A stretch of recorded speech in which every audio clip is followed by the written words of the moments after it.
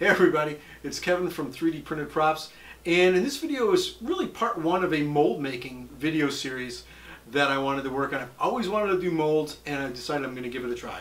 So the first thing I'm going to do is I'm going to design an object in Fusion 360, and one of my other great loves is Doctor Who. And I used to have a cool Doctor Who medallion that I bought somewhere. So I thought, let's make one of those. So I'm going to head over to Fusion 360 and model it, and then I'm actually going to send it off to get printed so it's super smooth for the actual molding process, and we'll look at that as well. I'm going to send it to Shapeways. Never done that before. So let's go ahead and head over to Fusion and then go through the process.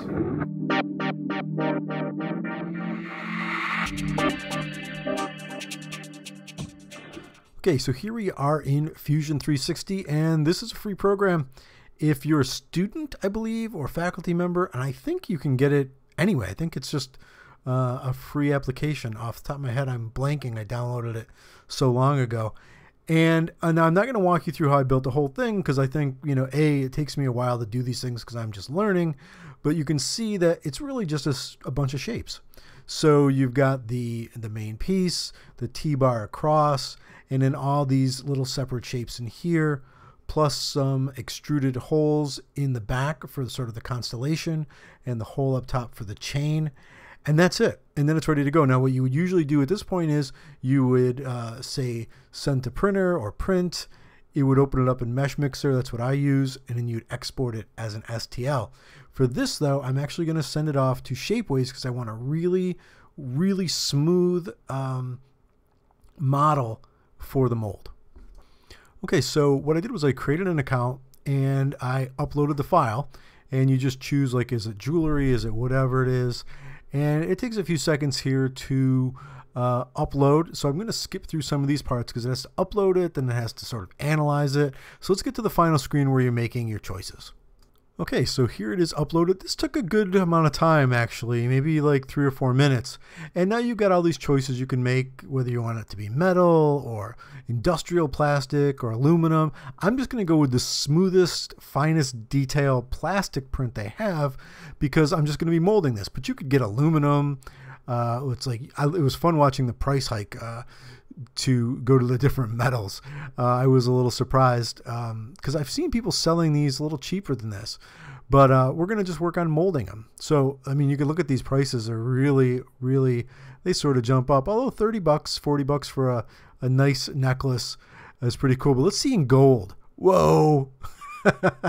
Let's make a solid gold one. And let's see, wait, this has got to be even more. Platinum. Look at that.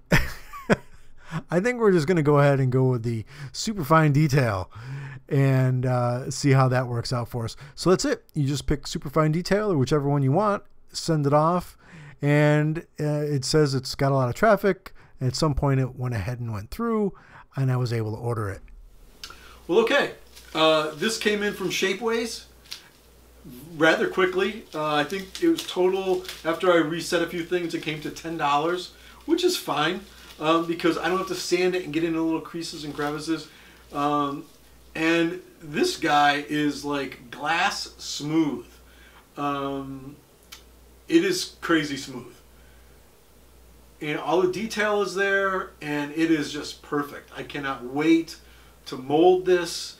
I'm even going to, of course, first I'm going to try molding it in resin. And then at some point, I got to buy some different mold mix. But I'm going to try molding it in metal as well.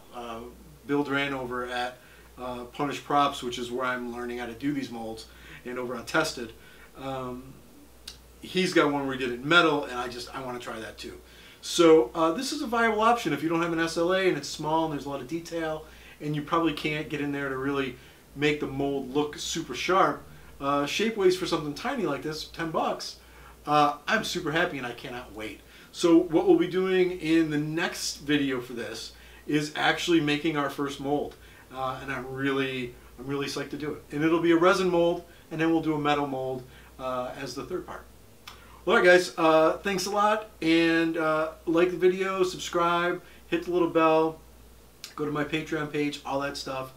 And I think you can go to Shapeways now and actually buy one of these. But you know, you don't have to do that because you can go over to my Patreon page and you can get this file over there. So just click on the description below and there it is. All right, guys, I want to thank you for watching. Hit the bell so you see ones in the future, especially the ones that have to do with molding this little guy. All right, take it easy, and I'll see you in the next video.